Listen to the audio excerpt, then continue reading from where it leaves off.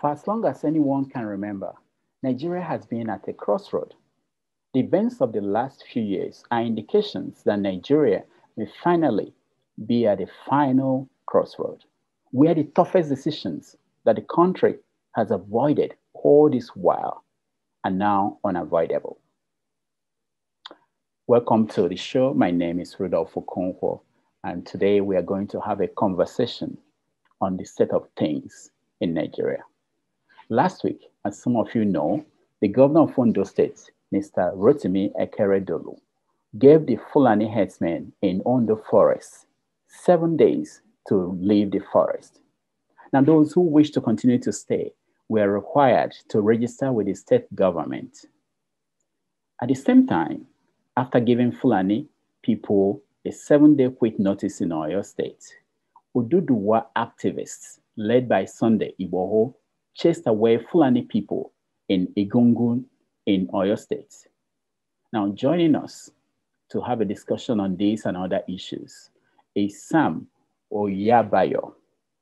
Sam is the Deputy Global Coordinator of Oodua Action Movement worldwide. Mr. Oyabayo, welcome to IrokopostTV.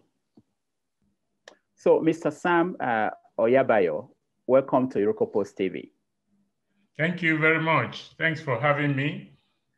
So we're happy to have you. You are the Deputy Global Coordinator of Oodua Action Movement worldwide. Am I correct? Yes, I am. Thank you. All right. So let's start with what happened yesterday in Oyo State. What is your take on the events of yesterday?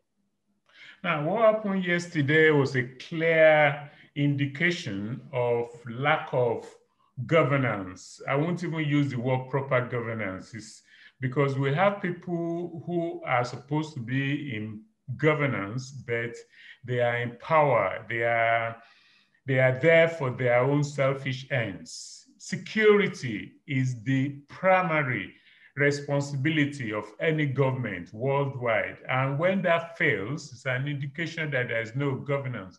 If a citizen can then take it upon himself to fight for other citizens, not for personal gain, it's a clear indication that there is no governance. Sunday Igboho, we thank him for all his effort, his tenacity, his strength, and his ability to make sure that ordinary people are not being molested, being killed, being maimed by foreigners.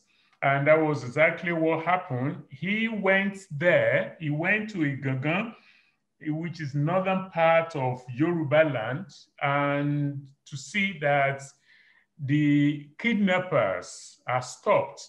And to everybody's surprise, the Seriki, who is like the head of the Fulani in there, was having so many exotic cars.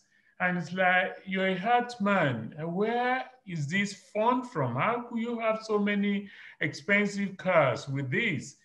Then it also happened that when one of the princes of the town was kidnapped, it was this Seriki that took money from the family to go and give to the kidnappers. Meaning that if you add this together, he must be partaking in this kidnapping process.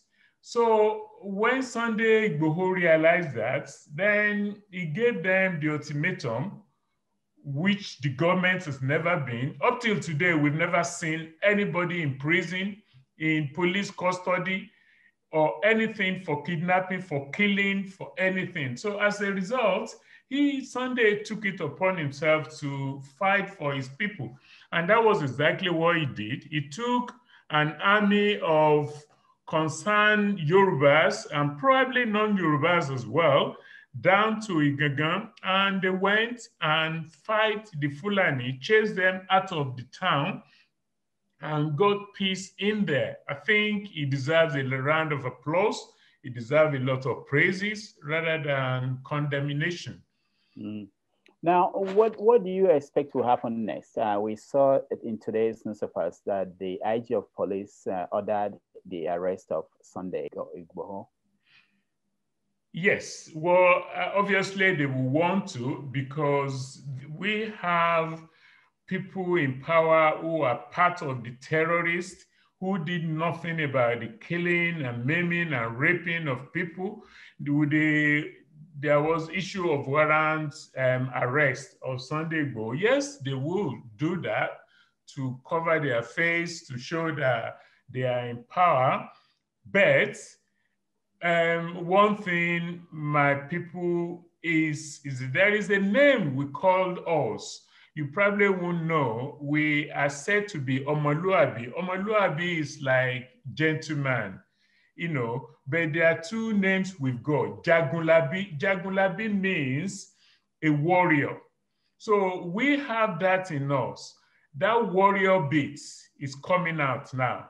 So let the IG does whatever he wants. Let the commissioner of police does whatever he wants. Let the governor, who is also leaking the I will use the proper word, of the top Fulani people, let them do whatever they want. The people have spoken. In a village, I can't count how many hundreds of thousands of people that turn up yesterday. They're going to kill all of them? I don't think so. Mm. Now let's look at the other angle to this, which is the Fulani position.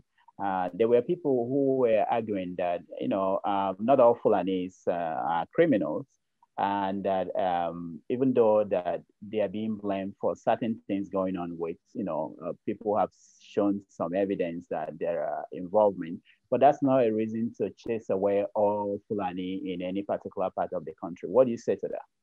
I agree with you. Not all Fulanis are criminals until now. Since I was born, I was raised in a village in Yoruba land. We've had them, Fulanis, with their cattle. They go about with stick, you know, and my dad was a farmer. We never had any issue with them eating our crops or whatever. This is different from what is happening now. The Yorubas coexist with anybody, whatever color, creed, religion you are. That's what we are. And there's never been this issue until recently, when we have Fulani, some of them, that are destroying, killing, raping us and all kind of things. And if genuinely those that are been there for years, the Seriki speak clear Yoruba language. He's been there, this Igangan one, he's been there for over 50 years. When he speaks, you won't know he's a Fulani man. But at the moment, things have changed. They are conniving with these thugs. If they are not, if, for instance, they know them, they speak the same language with these thugs, with these terrorists, it is their responsibility to chase them out, to stop them.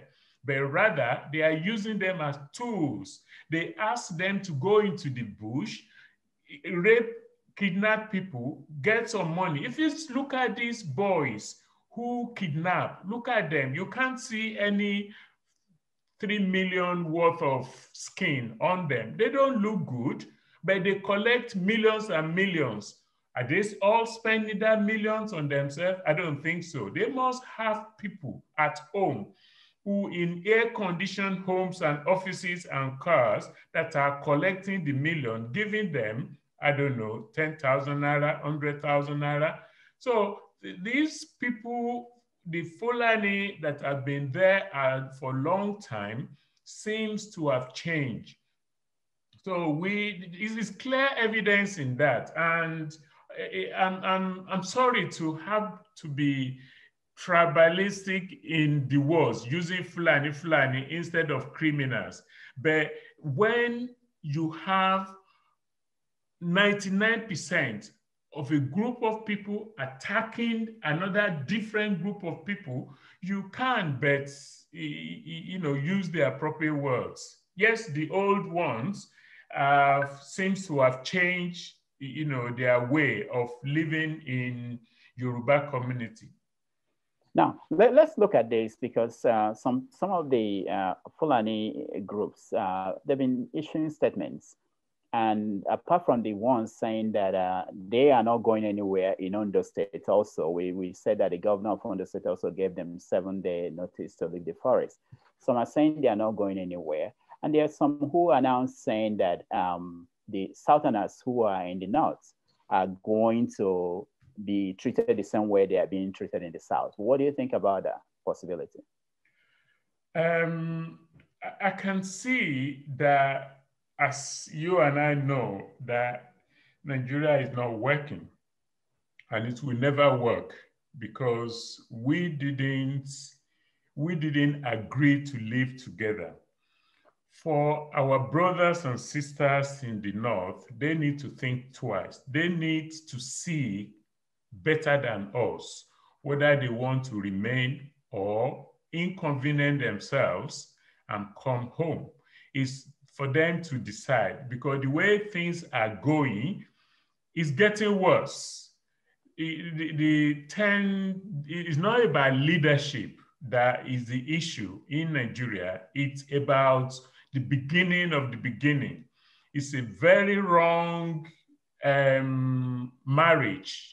It was a forced marriage, and it's getting worse rather than getting any better. So those who are in the North can have to think twice, because this is different from the Yorubas in the East. The Igbos are not asking the Yorubas to leave. The Yorubas are not asking the Igbos to leave Yoruba land. We tend to have a lot of values, when it comes to way of life, but it's not like that in the North. So those in the North, if they think that it's worth moving, I think they should, but it's not for me to dictate to them, because they should see the future of their environment. The question I was getting to is something like, if they should do the same thing to Southerners in the North, what do you think will happen? Like if they should rise up and say, because some of them are already threatening that they well, will... they are threatening it, but I think we need to remember what led to this. What led to this is that raping, it's like killing, it's like kidnapping. I don't think any Yoruba individual in the North, if there is, let's say it, in the North is raping, kidnapping, or going about illegally in their ways of life. Like I said, the Fulanis have been in Yoruba land for ages, probably even before I was born. There's never been anything like this. Yoruba would never ask people to leave. We have Igbos in Yoruba land, we have the Gala, we have the Hausas, we have the Fulani, and we do business with each other without any issue. But when you come into my home and then rape my wife, my daughter in my home, and I call the police has done nothing, then I must do something about it. So those, if the Northerners, the Hausas, the Fulani in the North think they want to get rid of the Yorubas in there, we can't dictate to them what to do. But it's not the same. It's not the same at all. I think our people in the North go about their business legally. Now, if I'm hearing you right, it seems as if you are saying that there's failure of security. The people who should secure the lives and properties of people are not doing their job, like the state government, the federal government. But is the alternative what we have now, which is individuals rising up to take the law into their hands? And is that the last option? Well, the law into their hands, there is no law. This is a country that is not working. The law is not working. So where is the law to take it? If the law is there and is working, then we won't have to ask Sunday Igboho to do it. The police will do their jobs. The security will do their job. But this is not working. They're not doing it. It's the one, I don't know, I've forgotten his name now, was even saying that one of the governors is the head of Boko Haram. You can imagine that if people in government, quote and unquote, because I started by saying there is no government, if people in so-called government is head of terrorist organization, then what chance as ordinary citizen? There isn't. So this is why we are where we are.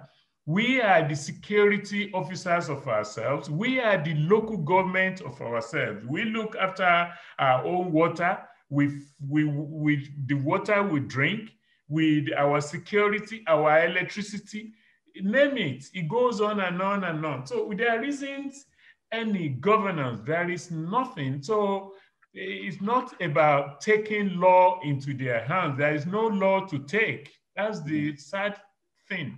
Now, yeah, you've said several times that Nigeria is not working. So what is the solution? When did you arrive at this position that Nigeria is not working? And then what's the solution? Is dissolving the country the option? Is that what you're advocating? Yeah, when did I arrive at this? I was with Sowore, and being with Sowore, believing that Nigeria can work. And I took the time, personal expenses, to go to Nigeria on 2 occasions before the election. I even volunteered without payment to work for INEC in Lagos. So then I believe in Nigeria. Then I believe the young can lead Nigeria. Then I believe Sowore is probably one of the best that could do it. But what I saw crystallized what other people have been saying in terms of values. We have got completely different values in terms of how we should live our lives. And it allowed me to, that knowledge allowed me to go back into history. How did we get here? What are the issues? And the more you dig into the past, the more you realize that Nigeria should not have existed in any way. So to answer the second part of your question, what is the way forward? The way forward is metamorphosis. Like, they taught us in animal science in those days. Nigeria needs to metamorphosize. This is not about the word cessation. Cessation means end. You cannot end what you didn't start. We didn't start Nigeria. One man did it, Mr. Fredrick Lugard. He did it. I won't call him Lord, because he was an evil man that got us into where we are. So the way forward is round the table. We can still do business with each other. The South, the East, the West, the Yoruba, the Igbo, the Hausas. If we have nations, like we have in the United Kingdom, you have the Welsh, the Scottish, the Irish, the English. They do business with each other. They have their autonomy to a point. And the system of education in Welsh is not the same as in Scotland. It's not the same as in England. So those are the things. It's not working and it's getting worse. Why are we deceiving ourselves? To crystallize the thing was this 1999 constitution, which was cooked by apparently 49 people. And one man who was the minister of information for Abacha said clearly that he was not informed of the constitution. That the constitution just kept that when Olusegun Obasanjo was being inaugurated as the president, there was no constitution to present it. It was days after that the constitution came out, that it just came out. This is Minister of Information for Abacha saying that. That tells you that what we stand on is totally wrong, that needs to come down. So the way forward is for sitting around the table and everybody take whatever regions they are, people just realize that this is not working. We don't need to carry guns. We don't need to kill. But unfortunately, the husbands are enjoying the hard labor of the wife. The South is the wife. This is the word of Fredrick Lugard. In one of the papers I have with me, this is Lord Harcourt. Lord Harcourt was like the Secretary of State in the days of Lugard. We have released northern Nigeria from the leading strings of treasury. The promising and well-conducted youth is now on an allowance of his own and is about to effect an alliance with a southern lady of means. You can see we are the lady of means. And he said he has issued special license as Sir Fredrick Lugard will perform the ceremony. This is a word of Lord Harcourt. So we are the lady, we are the hardworking one, and the so-called husband are doing nothing. And one thing we must realize is in law, when marriage is illegal, if you are forced to be in a marriage, you don't ask for a divorce. Rather, you ask for annulment. Annulment means the marriage never happened. So there should be an annulment. The marriage must be annulled. And let's everybody go back to pre-1914 as they were. And yes, it's a new population. We have the history, we have everything. Then let's do different nations look after themselves. That's the way forward. Mm. So following your analogy, why is that not happening? I know that there was a conference in Nigeria last week where they talked about, I think this week, where they talked about restructuring. Mm-hmm. And basically what the government was saying was that anybody who has interest in restructuring should go to the National Assembly. What do you think about that? Well, what is holding the National Assembly is the illegal constitution. So the National Assembly does not have any right, really, to talk about restructuring because what they are holding on to, what makes them National Assembly is wrong, is faulty. See, things become faulty it was faulty at the amalgamation. It became faulty in 1966 when the unitary system started.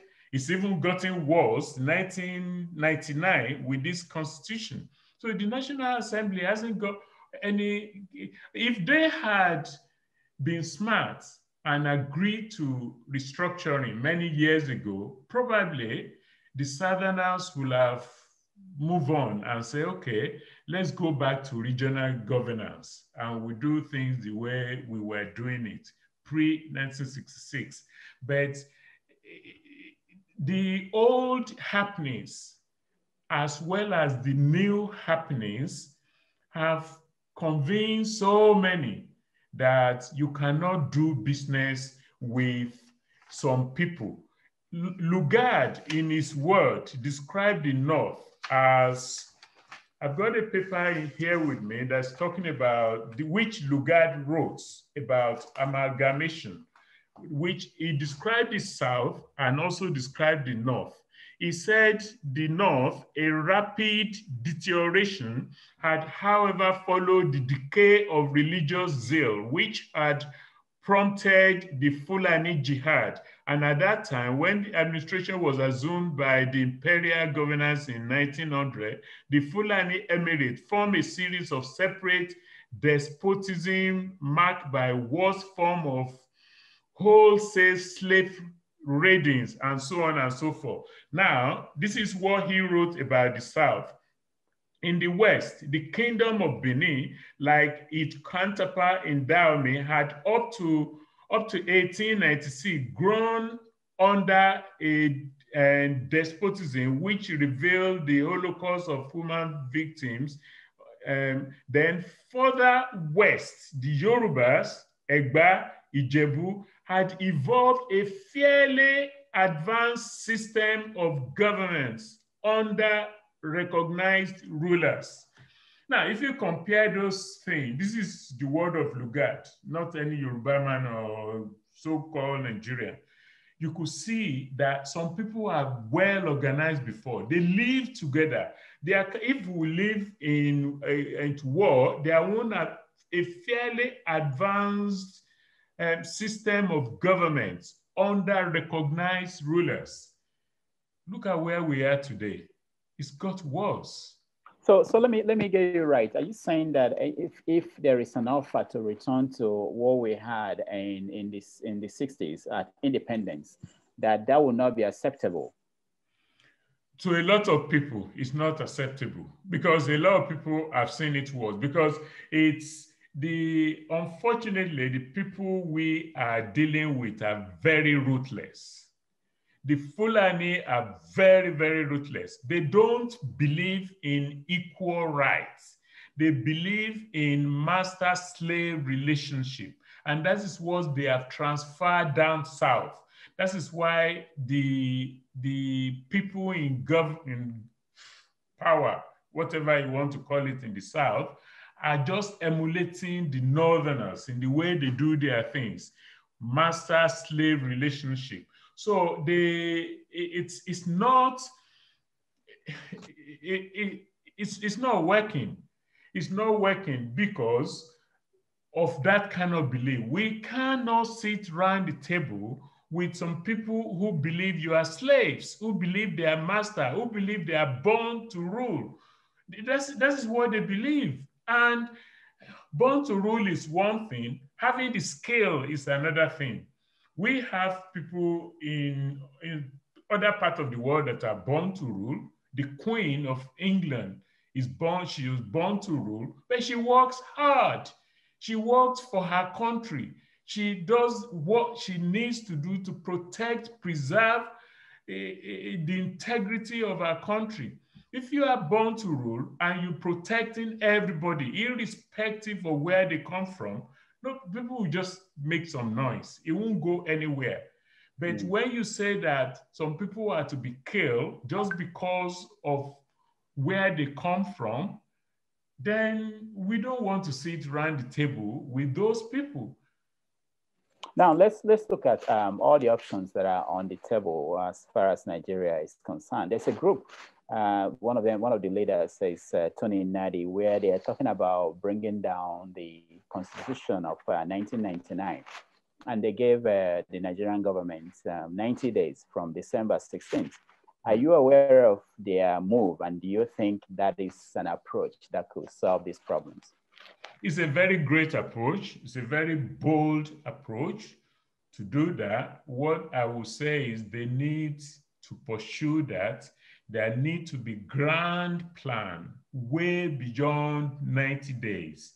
You know, there need to be a long way of planning, plan well, so that if this happens, this is what we're going to do. If that happens, this is what we're going to do. So that needs to be done. It was because it was a sandwich of all the Southerners, the Yoruba, the Igbos, the Gala, as well as the Midwest, and so on and so forth. It was a very, very good step. All I'm saying is that they need to meet regularly, and they need a lot of lobbying, international lobbying, to make sure that they